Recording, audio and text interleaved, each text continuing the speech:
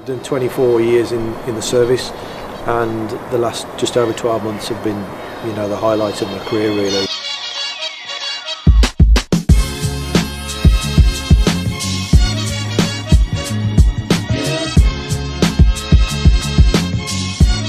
We were set up following 9/11. The country looked at our capabilities as a country to cope with large-scale incidents like this. As part of that team, the search dog sits within it. We're on call, well, I'm on call pretty much 24/7, 365, and then we can be deployed to large-scale incidents anywhere within the UK. Cara's trained to search for life, so she's what we call a live scenting search dog, and we've trained her so she will indicate by barking at people within an incident that are alive. We train with what we call a cadaver scent, which is a scent of somebody who's deceased, and the time we're attending the incident is very much at the rescue phase. So we're looking to save as many lives as possible in that initial phase of the incident, and so Cara's been trained to indicate on those live victims in those very initial stages of the incident so that we can do the best for most. So Cara is a dog, it's not a traditional breed, she's a Belgian Malinois. Traditionally in the UK, Collies, Springer Spaniels, Black Labradors have been the sort of breeds that people go for. As a Belgian Malinois for a search dog, it's not the norm. However, the qualities that she has and the training we've been to, she really has proved herself as an outstanding search dog. She's unbelievable. She's a bit fiery at times, but on the whole, all the disciplines that we cover, she is outstanding really. So me and Cara started our life together in January 2018. She was previously with another handler, and then she moved to Tech Rescue. So in 2018, in January, she moved to us, and for the first couple of months, we were just getting to know what she was like really, get to know her personality, how she ticks, and then for the following 6 months then we were full on training to get her up to a licensing standard.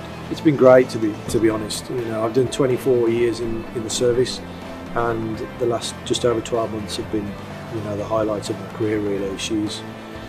It's been a lot of work, a lot of personal time to get to the standard we wanted to be at, but she's a great dog, a very fast learner, very demanding.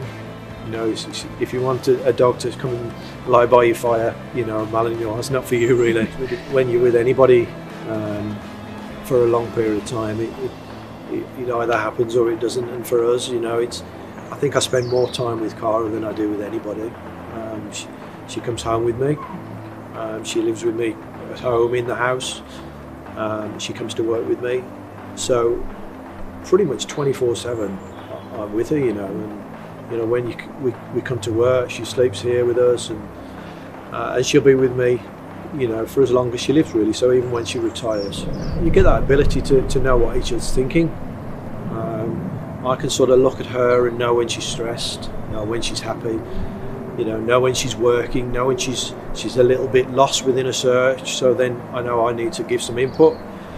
And at the same time, I think she can look at me and read my mood, knows when, I'm happy and she's searching well, and knows when, if she's chasing a squirrel and she turns around, and she'll probably know that I'm not happy with that either. So, yeah, I think that you sort of get to know each other as you would a person, and I think that's really important, and that's what makes you as a team as good as you can be. From my point of view, I've spent so much time and effort training Cara that there is absolutely no way that I'm going to put her at any sort of risk. The same as I go into an incident, you're looking after yourself. We're trying to be able to recognise a risk. I've got a lot of experience in those arenas, and just by looking at them often, you can decide whether you're going to commit or whether you're not. If the risk is too great, that absolutely not, the Cara won't be going in.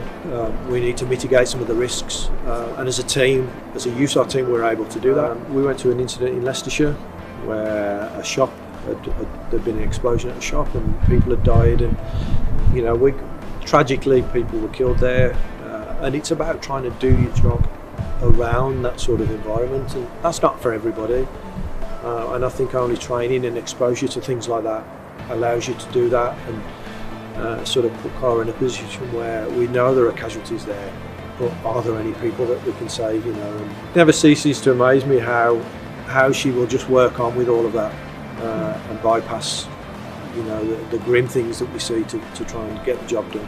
When we're training, the casualty would generally reward with a toy, but obviously on an incident we can't get that, we can't replicate that, so I'm then the reward, so I have to try and get to her. But obviously a lot of incidents we go to, there's not always going to be somebody that's alive, so we can't always reward at that moment.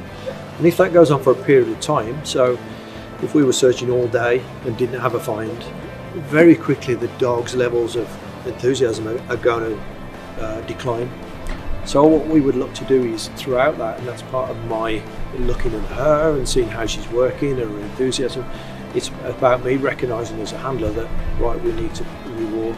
So that might be something as simple as hiding somebody just around the corner, and I put her on a search the same, and then bang, she gets the reward. And then she realises that, yeah, there is still play out there, so then we can put her back to search, because, you know, we'll bring her back up then.